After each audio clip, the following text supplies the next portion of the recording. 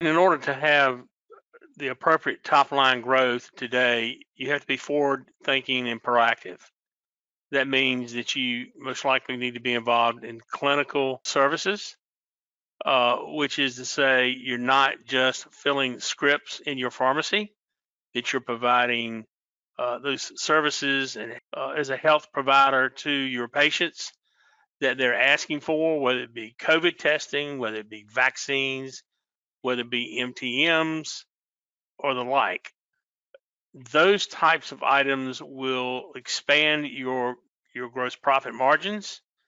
They are where the future of pharmacy is heading.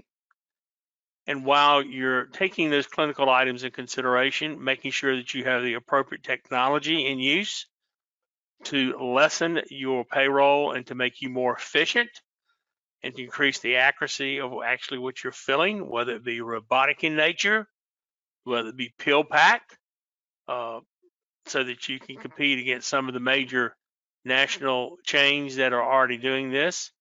It's a critical function in today's environment, making sure you've got the right technology aspects. Also, there are huge tax advantages in doing that.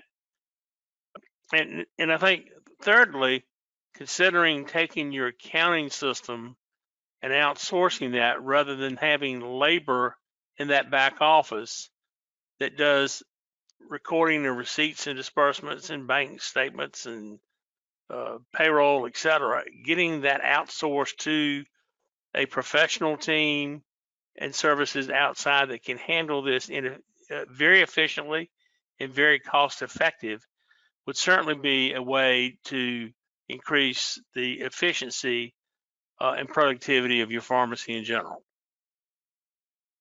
Thank you for watching. If you enjoyed the video, we invite you to subscribe to our YouTube channel.